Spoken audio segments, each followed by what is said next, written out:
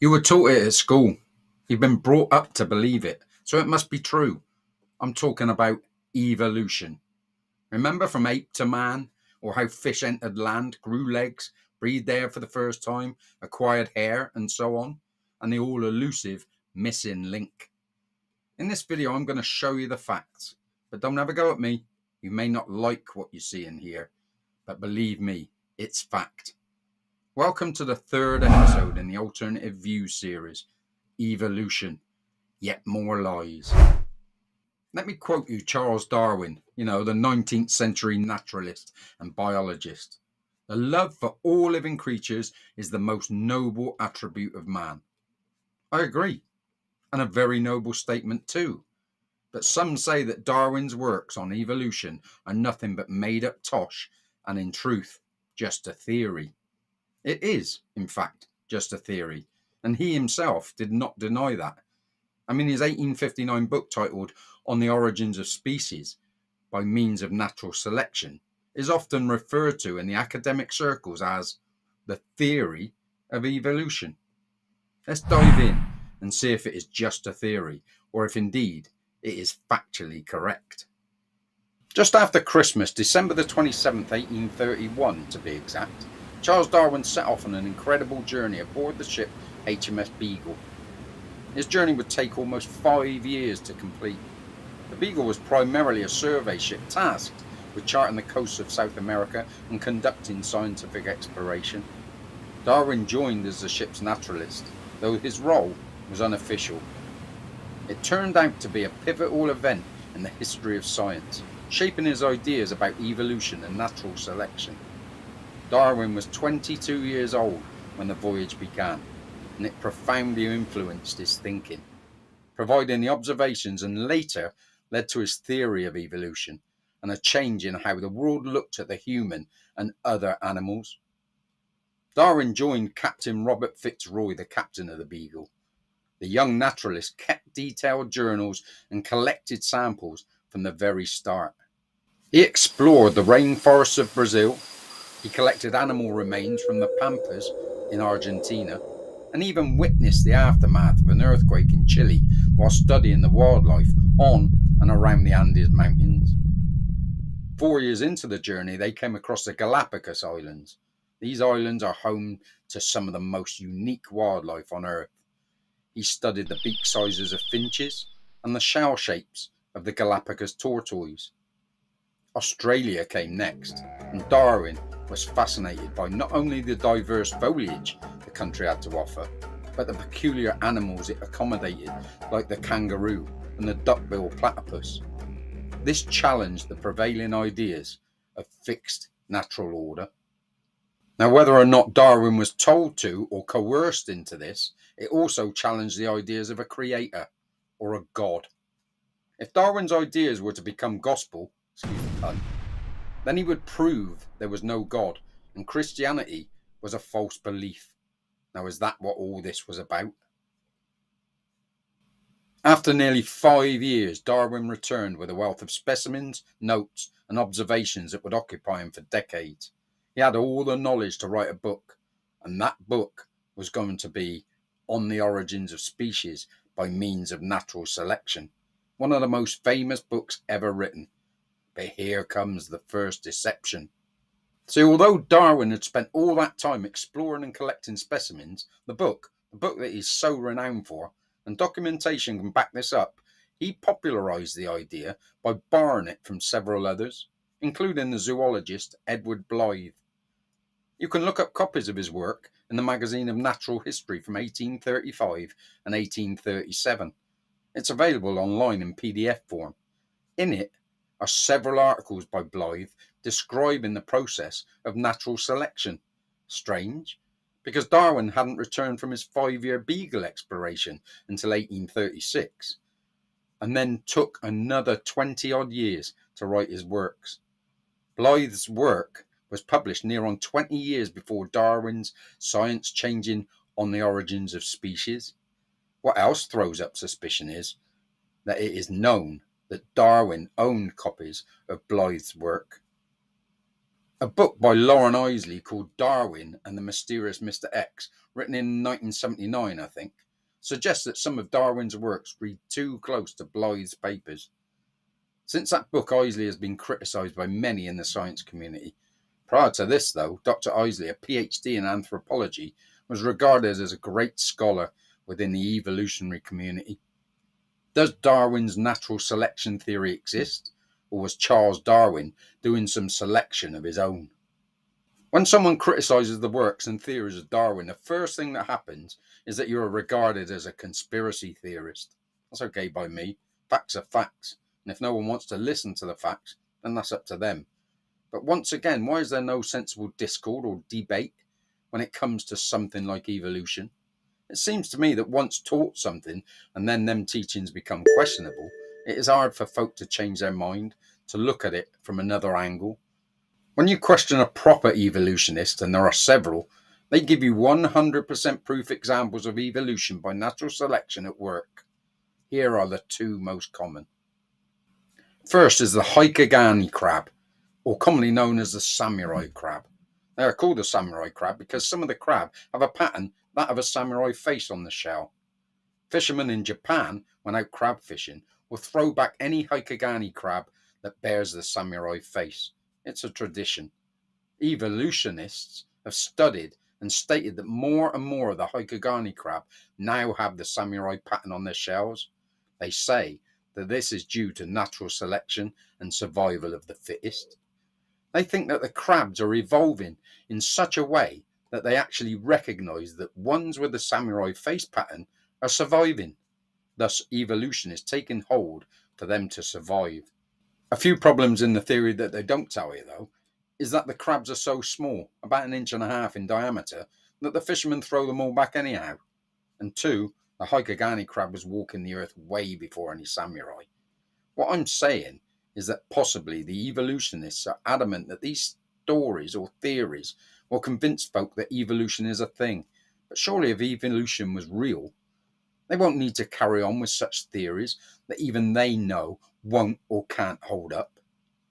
Another is the example of the peppered moth. Now it changed its camouflage due to the Industrial Revolution, and it's been referred to adamantly by evolutionists, and not only the icon of Darwinian evolution, but also the piece de resistance in terms of evidence of evolution.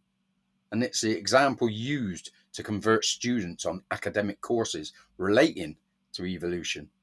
That is until all sorts of, how shall we say, dishonesty surrounding how these studies and experiments involving the peppered moth were conducted and was exposed. The majority of the supposed proof of the evolution of the pepper moth, provided by Dr. Bernard Kettlewell from Oxford University, was also full of deception and false advertising, if you will. Kettlewell's work had been known to be suspect. He had even glued some of the moths to the tree trunks because it was known during the experiments that it wasn't the pepper moth's natural habitat and it would just fly away. Their example of evolution implies instances of directional colour change in the moth population as a consequence of the air pollution during the Industrial Revolution.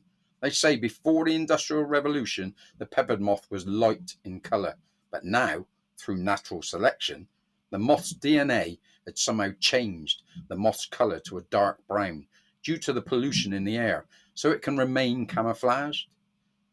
And when the industry slowed and the air got a bit cleaner, the moth reverted back to its lighter colour. It was proven to be a fraudulent example, as dead moths were used, and the species always had the two colours. Yet this example is still put in ink for the textbooks to this day.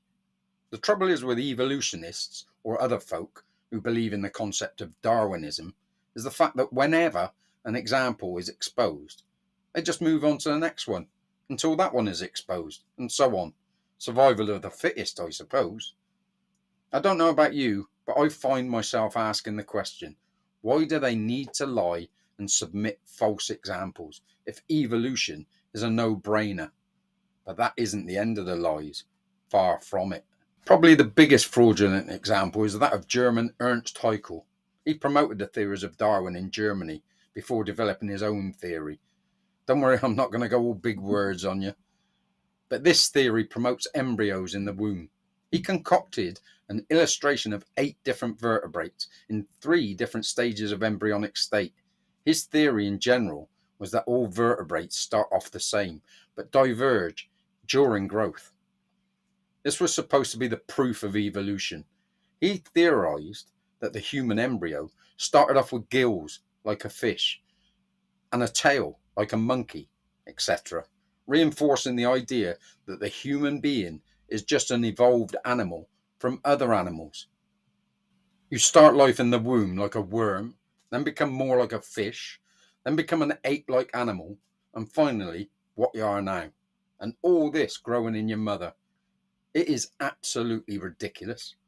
It went on to suggest that fish, salamander, turtles, pigs, rabbits, cows, and humans all share a common ancestor. This was false. Ernst Haeckel was prosecuted for fraud. To think that these illustrations were once used in our textbooks until just around 20 years ago is staggering, even though the scientists knew he had been prosecuted in the 1800s. They are trying to teach our kids and others BS. It was once thought that we, humans, and this is down to a supposed evolution again, had junk DNA. What do you mean, Beau? What's junk DNA? Evolutionists or Darwinians told us that body parts like tonsils or the appendix or adenoids, a total of 86 body parts actually, were deemed useless to the human body. Not only has now been quashed by biologists, but proven that some are of extreme importance. How wrong can you get? And all this just to try and prove a point that is now stacking up to be so wrong. The most convincing part of the evolution theory is that of Neanderthal man. They tell us that we were born of apes, some kind of evolutionary ancestor, a certain ape that is now extinct apparently. They say there is a missing link, but they can't find it. They want you to believe this ape man theory so much that, yes, you've guessed it, they are willing to lie and believe fraudsters to just convince you. Neanderthal man had already been declared a full human by a professional anatomist. What I'm trying to say is that Neanderthal man, you know, the caveman who grunts and rubs sticks together, is 100% human, not half ape, half human. However, the release of Darwin's book fueled the search for fossils of this imagined ape-like ancestor, and lo and behold, 4 years after Darwin's book release, Irish geologist William King decided to re-examine the once false skull of Neanderthal man and promptly decided that he was an ape-like creature. This was perceived as science and fact for well over 150 years afterwards. Today, evolutionists call them Homo sapiens or Homo sapiens or Homo erectus, as in homo, which means human. Even I can work out that humans evolving into humans isn't exactly proof of evolution, is it?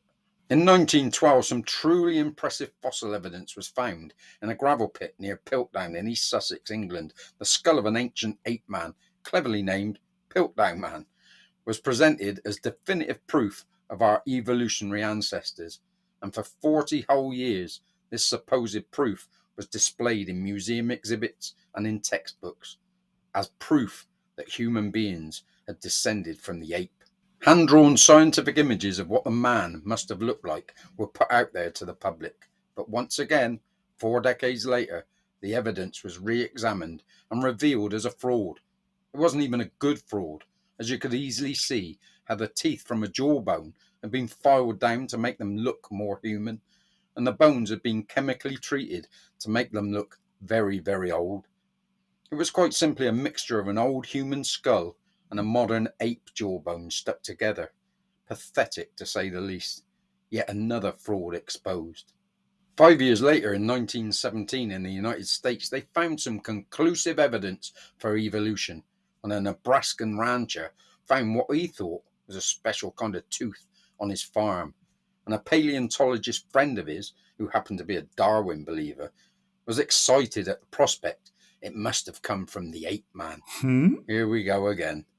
After an artist applied some imaginary nous to his picture, he produced a portrait of Nebraska man, Another well thought up title.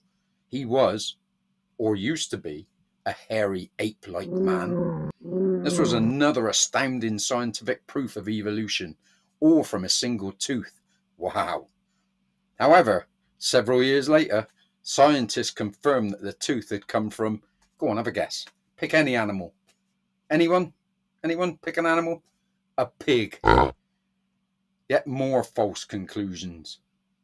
When one crawls under the fraud rock, another pokes its ugly head out.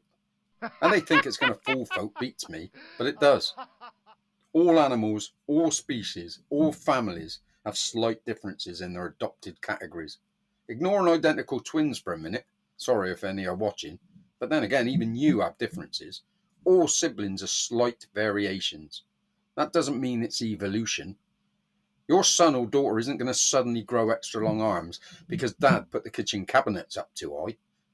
Mind you, just because evolutionists falsely persuade folk to believe them in order to promote the theory, normally to disprove God, I must add, some questions about evolution are left unanswered and remain a total mystery. Take the 100th monkey scenario. Between 1952 and 1953, primatologists, that's a study of primates to me and you, conducted a study of a troop of Japanese snow monkeys on the island of Kojima. It was initially to study their behavior in differing circumstances. The researchers would supply these monkeys with food, like sweet potatoes. They'd scatter them on the beaches for monkeys to find. The unanticipated byproduct of this story was that the scientists witnessed several behavioural changes by the monkeys, two of which were orchestrated by one young female and one by her sibling. What they witnessed from the monkeys spread into a phenomenon, now called the 100th monkey effect. The scientists observed that some of the monkeys, without being shown, learned to wash the sweet potatoes, all starting from an 18-month-old female member of the troop they called Imo. Imo discovered that sand and grit could be removed from the sweet potatoes by washing them in a stream or sometimes in the ocean. Gradually, this new potato washing habit spread through the island of the monkeys in the usual fashion, through observation and repetition. Unlike most food customs within monkeys, this potato washing was learned by the older generation of monkeys from the younger ones. This behaviour spread through the troop until 1958, when a sort of group consciousness suddenly developed amongst the monkeys as a result of just one monkey learning potato washing by conventional means. It was concluded that once a critical number of monkeys had learned the process of washing the potatoes, the 100th monkey, this previously learned behaviour instantly spread across the water to monkeys on a nearby island. None of the monkeys moved to the island. None had any contact whatsoever with any other monkey on any other island. So no contact had been made and no monkey could see across to the other islands. Yet all of the other monkeys, all the monkey species on all the islands, were now washing the sweet potatoes. Very strange. But there must be an answer. Is that what evolution is? So is Charles Darwin legit? Is his tree of life an actual fact of life? Should we wait for the next fraudster to try and convince us of the theory of evolution? Or is evolution a real concept? You be the judge. Thanks again for watching. Please don't forget, tap that like button if you enjoyed it, so that more people get the chance to see it. Plus, if you're not subscribed, consider subscribing, please, to the channel. It's free. I'd love to know what you think of evolution, so leave a comment below. I get some great comments when YouTube can be bothered to show them, and some great views on the subjects. Am I wrong about evolution? Does it exist? Maybe I should care more about apples than I do about origins. Take care, and I'll see you in the next video. Bye for now.